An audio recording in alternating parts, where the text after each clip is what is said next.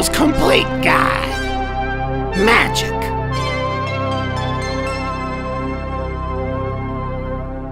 The first thing old Chuck should probably point out is that the title of this guide is Magic, not wizards, not warlocks, not spells. As we all know, that kind of magic is real as heck and can make a fireball explode in a dungeon so that the butt holder can't chase you down and turn you to stone with his magic butt. The type of magic I'm talking about this time around is magic tricks, the kind that you would see someone do at your son's birthday party 20 years ago and made everyone cry. Or the kind that would present you with a handsome were-tiger and then have him disappear from your life forever. Magic tricks have been around since buckaroos discovered you could take a little bit of science and special secret knowledge and then turn it around to impress your buds. But back in the day, its purposes were more often for a scoundrel nature, like making someone's wallet magically disappear or pretending to pull a snake out of your belly and then charging for snake supplies. Even more recently, devils used magic tricks for a scoundrel way, like when Pete Popoff got caught saying, "Fill out these personal forms and when you come to my church. Also, 10 minutes later I will read your soul and tell you the personal depths and heal you of your sickness. Also, now that you are fake healed, I would like your money." But at some point, the con artists decided to start using their powers for fun times instead of sad days ahead, and soon enough, buckaroos were gathering around to be entertained in this way. Biggest magician back then, and probably still, was Harry's Houdini, who came up with all kinds of fun tricks and gained fame trotting around saying, "Punch me, I will not flinch," or "Lock me in this cage underwater, I will not drown." He came up with all kinds of ways of making friends with locks and whispering sweet nothings of love and affection into their ears while nobody was looking. Next thing you know, he's coming up for air with a tasty fish dinner for the party later. One time, Harry talked a whale into swallowing him so that he could escape the belly later. The whale did not make it, but the crowd was very impressed. This kind of up-close and personal magic trick is a similar way of street magic these days. This is a very intimate trick that must rely on misdirection and sleight of hand. Like when someone trots right up to you and says, "I have a rabbit in my hat," and you say, "You do not have a rabbit in your hat." And then they say, "You are right, it is in my butt."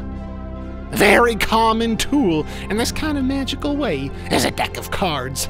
These are the standard way of playing. Get to 21, but if you go over, you are a loser. Also, you can count these cards, but also, we will kick you out if you do. This is a simple game with a complicated name.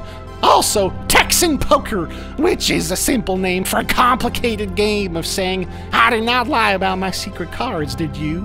Actually, I did lie. Actually, I didn't. Actually, I did.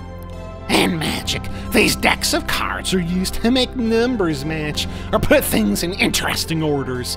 Sometimes this is done with a special trick deck, which looks like normal cards but actually has a secret, unique way.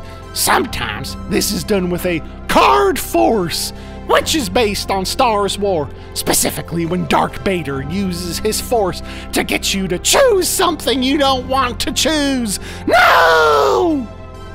Opposite way of this is stage magic, where you have folks trotting around on stage in fancy costumes, dropping elephants through trapdoors, or appearing on the balcony in a burst of smoke like the butt pounder of the opera.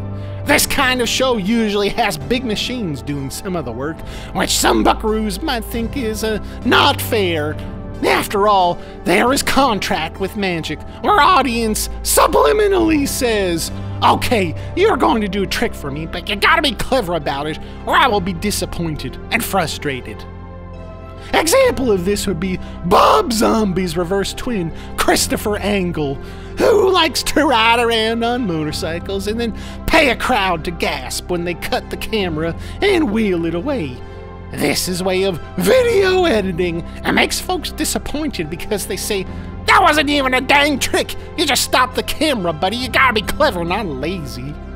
Fortunately, there are all kinds of magicians to choose from, like Penn and Tucker and Siegfried and Roy. all with their own unique style of making you gasp and say, "What the heck?"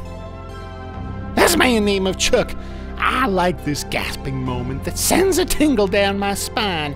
It is the same tingle I feel when I read a good romance book, or hear a powerful song, or watch a moving film.